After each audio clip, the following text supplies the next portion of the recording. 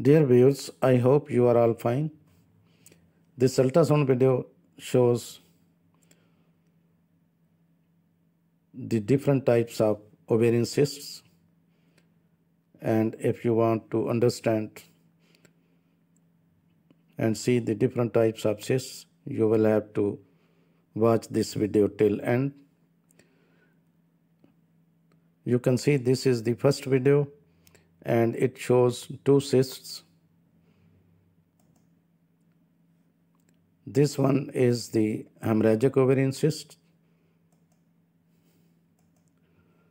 and this cyst measures more than 6 centimeter. This is the cervix, this is urinary bladder, and this is the hemorrhagic ovarian cyst. Hemorrhagic ovarian cyst, HOC, is an adnexal mass formed because of occurrence of bleeding into a follicular or corpus luteum cyst.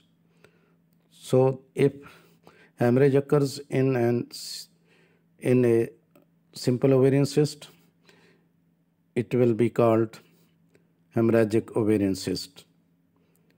Hemorrhagic cysts are commonly seen in clinical practice because the hemorrhage into a cyst is usually painful, triggering the patient to consult her physician. So this is the cyst, lies in the cul-de-sac. Now the cyst lying beside this hemorrhagic cyst is a simple cyst, follicular cyst or corpus luteal cyst. Many radiologists use the term complex to describe all cysts other than the totally clear simple cysts. However, many benign entities are complex, such as dermoid cyst, endometriomas, Amrajic cyst, and cystadenoma. So this one is the simple cyst. Now you have seen the simple cyst and the hemorrhagic ovarian cyst. Having a hemorrhagic ovarian cyst is not necessarily a problem. Many times these cysts do not cause symptoms and are often found during a pelvic examination that is done for another reason. If the cyst is small or medium sized and is not causing the patient any pain or other symptoms, then the doctor likely will recommend monitoring it. Now this is the second video, and this video shows multiple fibroids along with bilateral endometriomas, also called the chocolate ovarian cyst.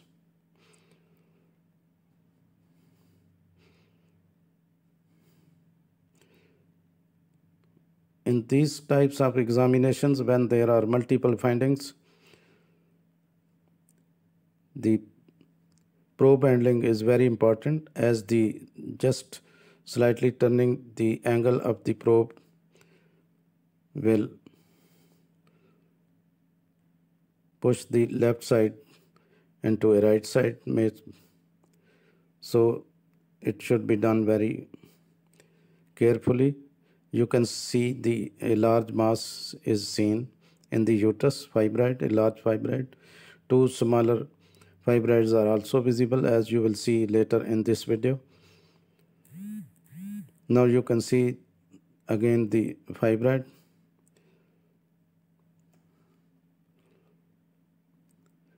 A hemorrhage or ruptured ovarian cyst is the most common cause of acute pelvic pain in an afebrile premenopausal woman presenting to the emergency room. They can occur during pregnancy also. Now you can see the cyst, chocolate ovarian cyst, also called the endometrioma. Hemorrhagic cysts are normal in ovulatory women, usually resolving within 8 weeks. This can be quite variable in appearance, however, and can be confused with an ovarian endometriomas, as you are going to see. In this case, both the cysts are endometriomas, also called the chocolate cyst. You can see the homogeneous thick fluid in this cyst.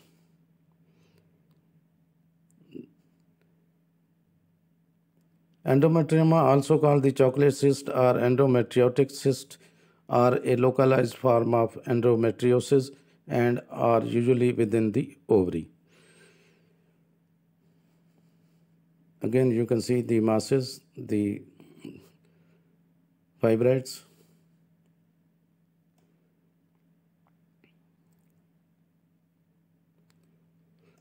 Chocolate cysts are non-cancerous, fluid-filled cysts that typically form deep within the ovaries.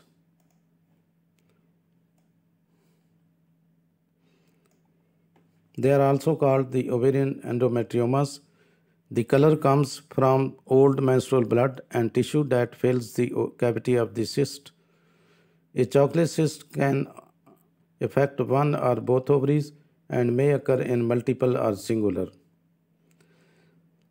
You can see in this case both the ovaries have a chocolate cyst.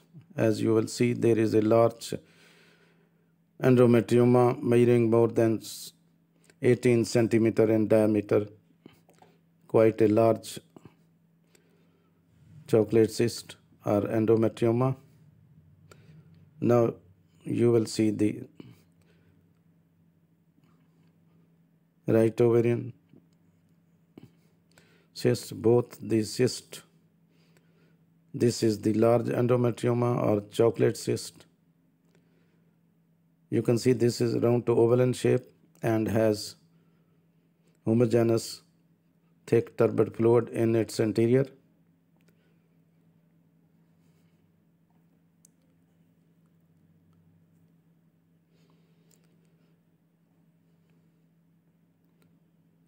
Endometriomas are distinguished from other types of ovarian cyst by somewhat grainy and non-completely anechoic content. This is a large endometrioma, and this cyst has extended upwards into the abdominal cavity.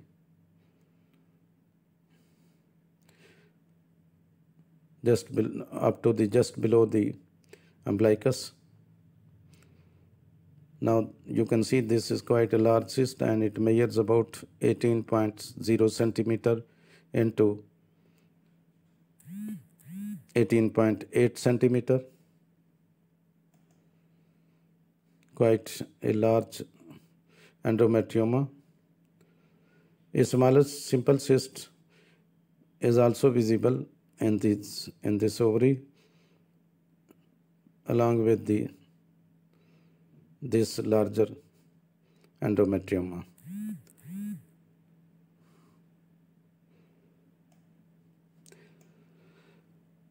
Endometriosis causes the chocolate cyst. Endometrial tissue lines the uterus, and endometriosis causes this tissue to grow outside the uterus as well. Endometrial tissue can attach to the ovarian, fallopian tubes, ovaries, fallopian tubes, and nearby organs such as the urinary bladder.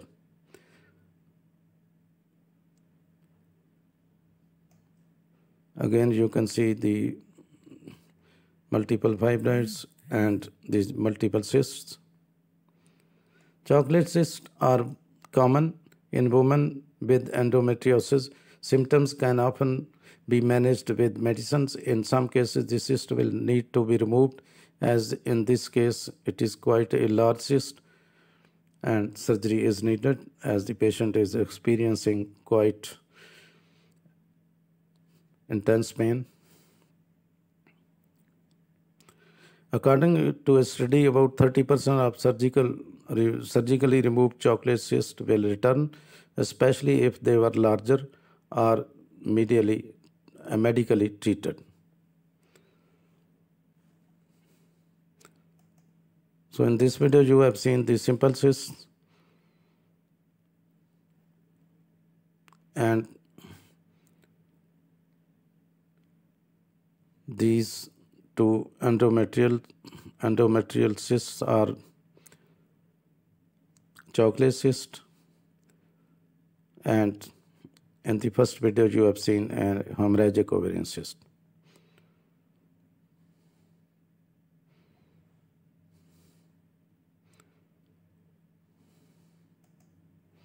as this patient has multiple fibroids as well as the bilateral chocolate cysts, so surgery is needed.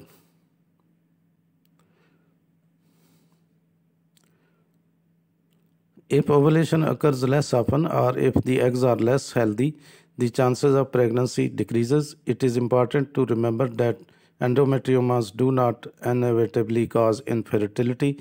In fact, some women with advanced endometriosis and chocolate cysts easily get pregnant.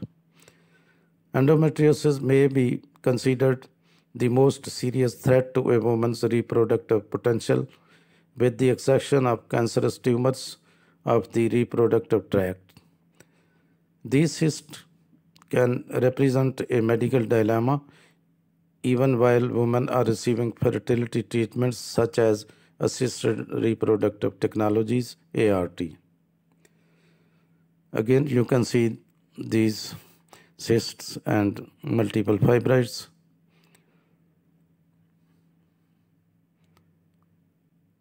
I hope this video will help you to understand the different types of the ovarian cysts.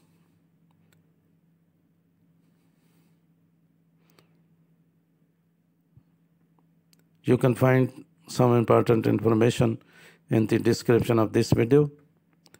Thanks for watching. Please subscribe my channel. If you do like this video, please click the like button. Thanks.